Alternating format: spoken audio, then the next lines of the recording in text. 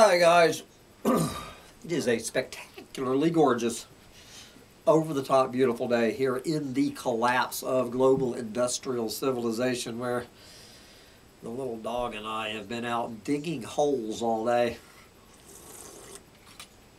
I've been pretty much back to the Iron Age, digging holes. Imagine that as the world collapses around me. Get out there and dig some holes while you still can, but I'm just now getting around here to my Sunday sermon, and I want to thank a couple of my alert listeners for sending me this. And you know, I feel like I could swear I already did a Sunday sermon at some point. There's only so many letters in an alphabet. There's 26 that can be arranged. Did I not do a Sunday sermon titled, "We are not the first civilization to collapse, but we probably will be the last"? I'm feeling like that might have been by Umair Haque or Hack, I mean. But anyway, this is Chris Hedges weighing in on this, and I don't want to overdo Chris here, but since he and Umair are the two main people talking about collapse, so I'm not sure if this is just coincidence or this headline, but you will be reading this headline over and over again. The question is, when will it show up in the mainstream media instead of in the Chris Hedges Report? But this is from today, apparently. Chris just came out this one today, and we're going to look at the Cahokia civilization and try to make some comparisons between that and what's going on in our own planet. I like this. He quotes Ronald Wright at length, and of course Jared Diamond and Joseph Taylor. He touches on all the big collapse names. Okay.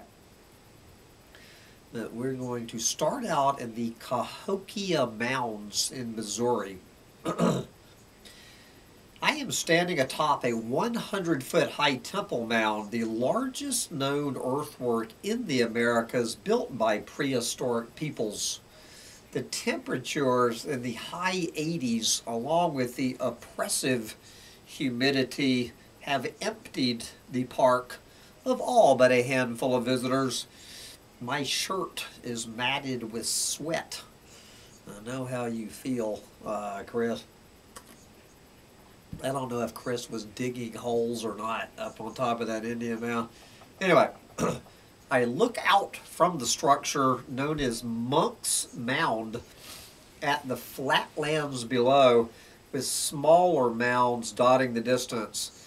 These earthen mounds, built at the confluence of the Illinois, Mississippi, and Missouri rivers, are all that remain of one of the largest pre-Columbian settlements north of Mexico, occupied from around 800 to 1400 AD by perhaps as many as 20,000 people, which of course isn't that many people anymore, but it was a big deal back in the year 800.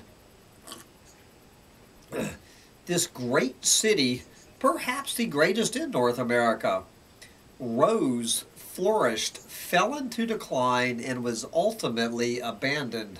Civilizations die in familiar patterns. They exhaust natural resources.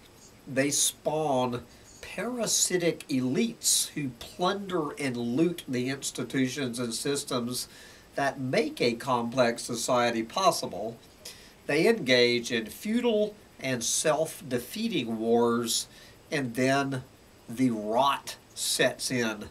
The great urban centers die first, falling into irreversible decay. Central authority unravels. Artistic expression and intellectual inquiry are replaced by a new dark age. Yes, can you say Donald Trump? Yes. Excuse me. I didn't mean to offend. I didn't mean to offend Tigger.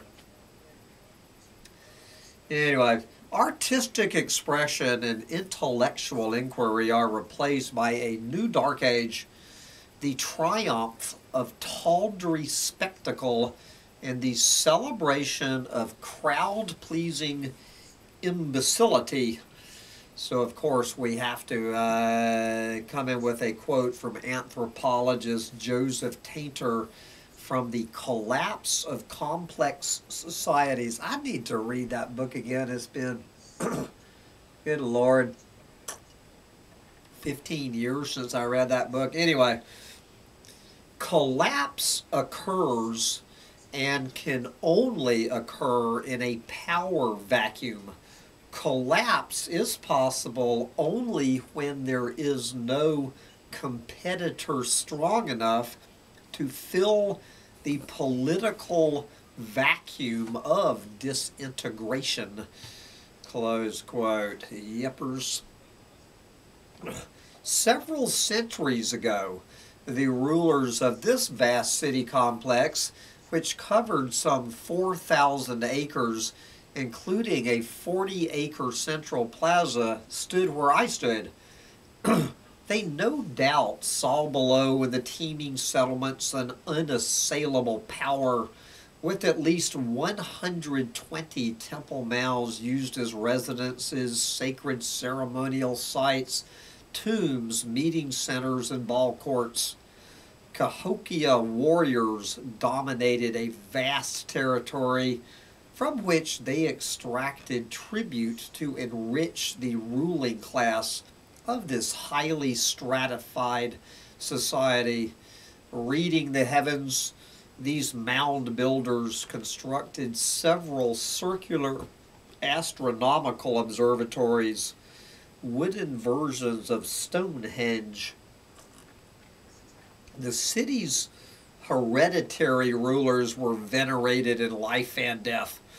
A half mile from Monk's Mound is the 7-foot-high Mound 72, in which archaeologists found the remains of a man on a platform covered with 20,000 conch shell disc beads from the Gulf of Mexico. The beads were arranged in the shape of a falcon, with the falcon's head beneath and beside the man's head. Its wings and tail were placed underneath the man's arms and legs. Below this layer of shells was the body of another man, buried face downward.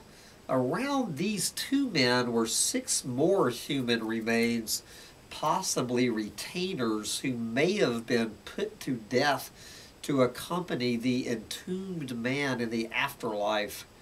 Nearby were buried the remains of 53 girls and women ranging in age from 15 to 30, laid out in rows in 2 layers separated by matting. They appeared to have been strangled to death. And then Chris figures this is as good a time as any to quote poet Paul Valéry, quote, "A civilization has the same fragility as a life." I guess that's as good a place as any to put that quote there, Chris. Across the Mississippi River from Monk's Mound, the city skyline of St. Louis is visible. It is hard not to see our own collapse and that of Cahokia. In 1950, St. Louis was the 8th largest city in the United States with a population of 856,796 people. Today, that number has fallen to below 300,000, a drop of some 65%. Major employers, Anheuser-Busch, McDonnell Douglas, TWA, Southwestern Bell, and Ralston Purina, have dramatically reduced their presence or left altogether. St. Louis is consistently ranked as one of the most dangerous cities in the country. 1 in 5 people there live in poverty. The St. Louis Metropolitan Police Department has the highest rate of police killings per capita of the 100 largest police departments in the nation, according to a 2021 report. Prisoners in the city's squalid jails, where 47 people died in custody between 2000 and 2019, complain of water being shut off from their cells for hours and guards routinely pepper spraying inmates, including those on suicide watch. The city's crumbling infrastructure, hundreds of gutted and abandoned buildings, empty factories, vacant warehouses, and impoverished neighborhoods replicate the ruins of other post-industrial American cities, the classic signpost of a civilization in terminal decline. All right, so at least St. Louis is doing something right to save the planet. Good for St. Louis. St. Louis sounds like the most sustainable city in America, according to that description. I cannot imagine a better way to save the planet than to reduce your population from 850,000 to less than 300,000. Anyway, okay, so we've heard from Joseph Tater, so now let's hear from Jared Diamond from, of course, one of the all-time Bibles of the collapse, titled Collapse, How Societies Choose to Fail or Succeed.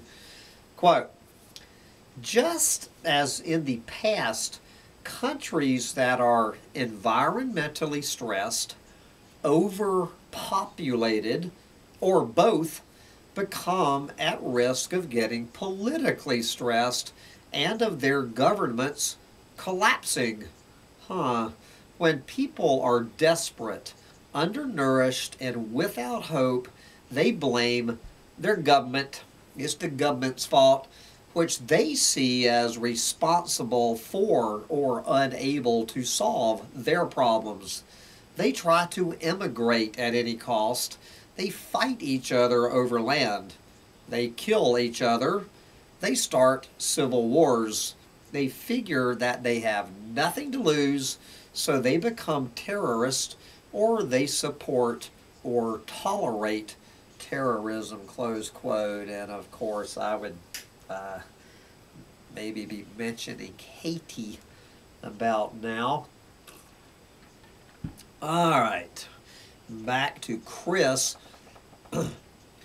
Pre-industrial civilizations were dependent on the limits of solar energy and constrained by roads and waterways, impediments that were obliterated when fossil fuels became an energy source.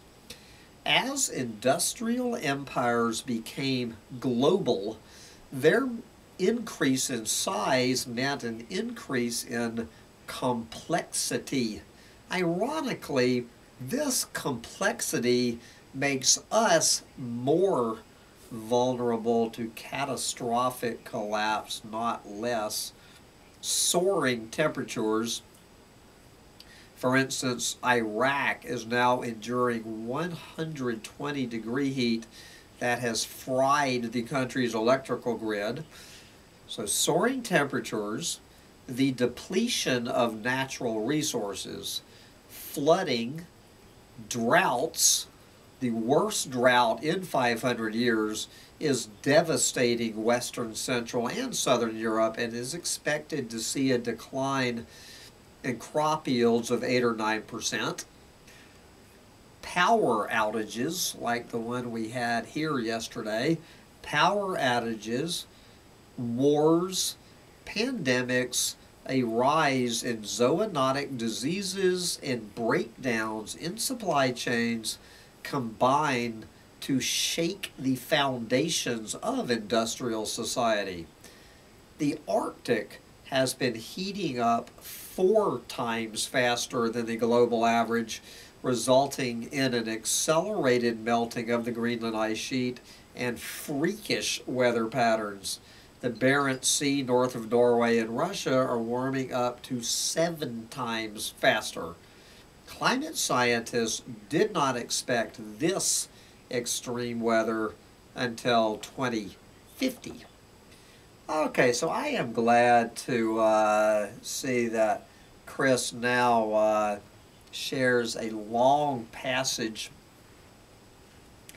from what I have done a Sunday sermon on before, from this excellent book by anthropologist Ronald Wright called A Short History of Progress. It's about this thick, takes about an hour to read. Anybody just starting down the road of figuring out what's going on with the collapse of global industrial civilization. If you're not quite ready to dive into Joseph Tainter and Jared Diamond, the big guns, with the big fat books explaining how all of this works to you, an excellent place just to get, it's like the Cliff Notes version of Tainter and Diamond. Ronald Wright, A Short History of Progress. Don't know how old is that book now? 20 years? Good Lord. He didn't put the date. Anyway, take it away, anthropologist Ronald Wright, to explain this to anyone who's trying to figure out what's going on the planet. Quote, "Each time history repeats itself, the price goes up." Yes, the anthropologist Ronald Wright warns, calling industrial society a suicide machine. I love it. Industrial society is a suicide machine. In A Short History of Progress, he writes, quote, okay, summing this up, civilization is an experiment, a very recent way of life in the human career, and it has a habit of walking into what I am calling progress traps.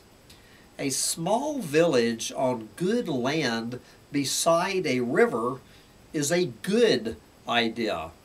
But when the village grows into a city and paves over the good land, it becomes a bad idea. While prevention might have been easy, a cure may be impossible. A city is not easily moved, and neither is a planet. This human inability to foresee or to watch out for long-range consequences may be inherent to our kind, shaped by the millions of years plural, when we lived hand to mouth by hunting and gathering. It may also be little more, this is civilization he's talking about, civilization may also be little more than a mix of inertia, greed, and foolishness, encouraged by the shape of the social pyramid.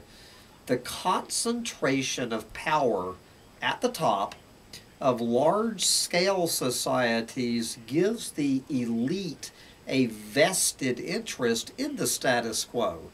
They continue to prosper in darkening times long after the environment and general populace begin to suffer. I was just making this comment, and around when was it? In the last 3 days, I was making this very same point.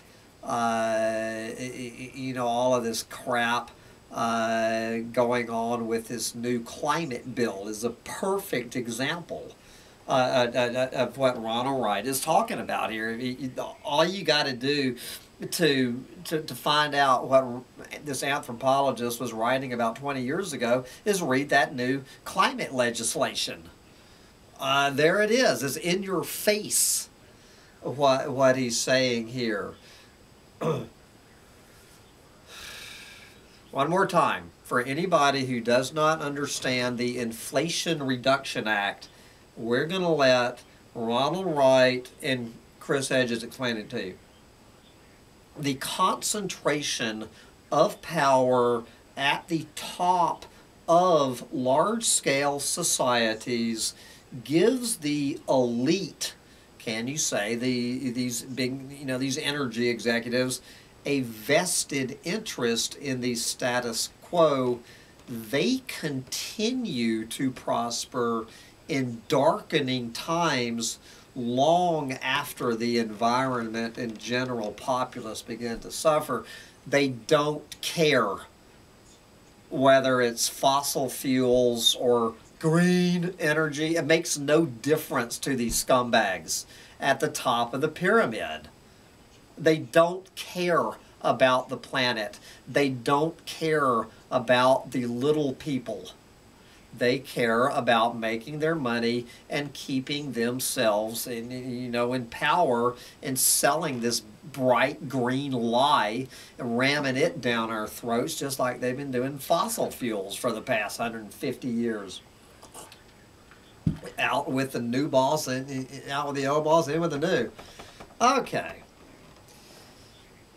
Wright also reflects upon what will be left behind. Okay, Ronald, what will be left behind after this civilization is done and gone? Okay, the archaeologists who dig us up will need to wear hazmat suits. Humankind will leave a telltale layer in the fossil record composed of everything we produce, from mounds of chicken bones, wet wipes, tires. I have a pile of tires and probably a mound of chicken bones sitting out in my yard right now. Okay. You're talking about mound builders. We are the new mound builders. We are building mounds of chicken bones, wet wipes, tires, mattresses, and other household waste, to metals, concrete, plastics, industrial chemicals, and the nuclear residue of power plants and weaponry. Talking about mound builders, I would say we are the biggest mound builders in the history of humanity, dwarfing any mound that has ever been built. If you're into mound building, archaeology, I highly suggest, why don't you Google the Mumbai, India landfill, or the Delhi, India landfill, or the Lagos, Nigeria landfill, if you want to see mound building on steroids. Anyway, back to Ronald Wright. We are cheating our children, handing them tawdry luxuries and addictive gadgets while we take away what is left of the wealth, wonder, and possibility of the pristine earth. Calculations, this is still Ronald Wright, calculations of humanity's footprint suggest we have been in ecological deficit, taking more than Earth's biological systems can withstand for at least 30 years. And as I say, I wish Chris had put the damn copyright date when these words were written, because I think they were written about 20 years ago. So now we're talking 50 years. Topsoil, when this book was written, topsoil is being lost far faster than nature can replenish it. 30% of arable land has been exhausted since the mid-20th century.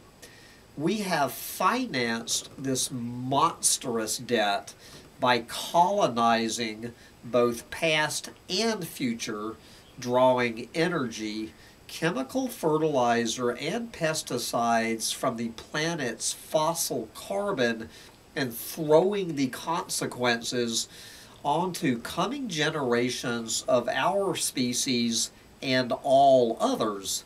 Some of those species have already been bankrupted. They are extinct. Others will follow. Close quote. Thank you, Ronald Wright. Never hurts to hear those words again. Back to Chris Hedges. As Cahokia declined, violence dramatically increased. Surrounding towns were burned to the ground. Groups numbering in the hundreds were slaughtered and buried in mass graves. At the end, quote, the enemy killed all people indiscriminately. The intent was not merely prestige, but an early form of ethnic cleansing, close quote, writes anthropologist Timothy R. Pawcatutt in Ancient Cahokia and the Mississippians. He notes that in one 15th century cemetery in central Illinois, right before this was right before the civilization collapsed, before honky ever got here. Now you understand, this civilization, the mound builders like the Mayans had already collapsed before honky got here. So you can't pin this one on honky. They did it to themselves. No, they had never heard of honky. Okay? So you can have all of your debates about what happened to all those big ass animals that used to live here before the Asian invaders got here. But no debate here. Nothing to do with honky. All right. He notes that in one 15th century cemetery in central Illinois, 1/3 of all the adults had been killed by blows to the head, arrow wounds, or scalping. Many showed evidence of fractures on their arms from vain attempts to fight off their attackers. Anybody who does not understand what Mad Max is going to look like, anybody wanting to figure out what Manhattan is going to look like, about the third day that the trucks don't come across the George Washington Bridge to fill up the supermarkets. If you want to look at Manhattan down the road, go back and look at this 15th century cemetery in this collapsed society. All right? And you will be looking at Manhattan. This is I don't know why this is so easy for me to understand this, but if I try to mention this to anybody, I get a look, like I was wearing a Donald Trump hat. Okay, back to Chris. Such descent into internecine violence is compounded by a weakened and discredited central authority. In the later stages of Cahokia, the ruling class surrounded themselves with fortified wooden stockades, including a 2-mile-long wall that enclosed Monk's Mound. Similar fortifications dotted the vast territory the Cahokia controlled, segregating gated communities where the wealthy and powerful, protected by armed guards, sought safety from the increasing lawlessness and hoarded dwindling food supplies and resources. Now, Chris does a real good job of, citing his sources. He does not cite that source. I'm not saying it's not true, but I just get a little bit of feeling that Chris Hedges is kind of taking a little bit of poetic license to prove his thesis. I don't know. It's probably true, but I don't know where Chris gets that he has such detailed information. Anyway, I know what he's doing. Overcrowding inside these stockades saw the spread of tuberculosis and blastomycosis caused by a soil-borne fungus, along with iron deficiency anemia. Infant mortality rates rose and lifespans declined as a result of social disintegration, poor diet, and disease. By the 1400s, Cahokia had been abandoned. Bye-bye, Cahokia. In 1541, when, that honky explorer Hernando de Soto's invading army descended on what is today Missouri looking for gold, nothing but the great mounds remained, relics of a forgotten past. So that was 1541. This time, the collapse will be global.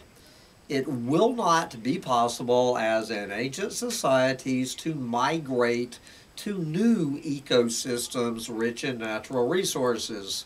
The steady rise in heat will devastate crop yields and make much of the planet uninhabitable. Climate scientists warn that once temperatures rise by 4 degrees C, the Earth, at best, will be able to sustain 1 billion people. The more insurmountable the crisis becomes, the more we, like our prehistoric ancestors, will retreat into self-defeating responses, violence, magical thinking, and of course, which we see here in the Doomsday, you better believe, denial. The historian Arnold Toynbee, who singled out unchecked militarism as the fatal blow to past empires, argued that civilizations are not murdered, but commit suicide. They fail to adapt to a crisis, ensuring their own obliteration.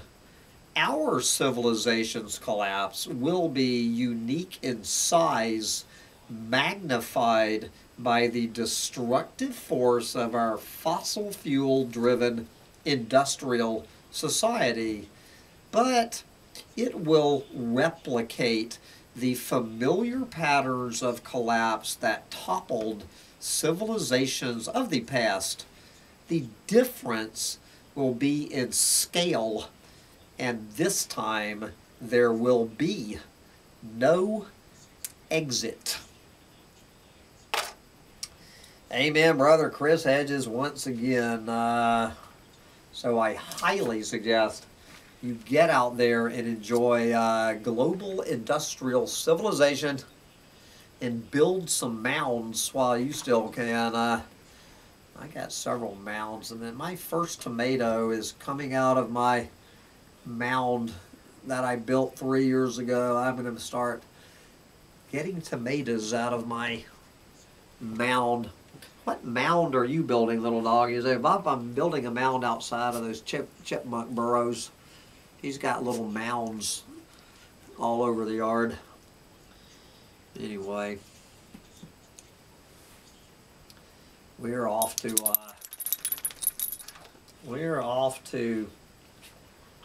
watch Netflix.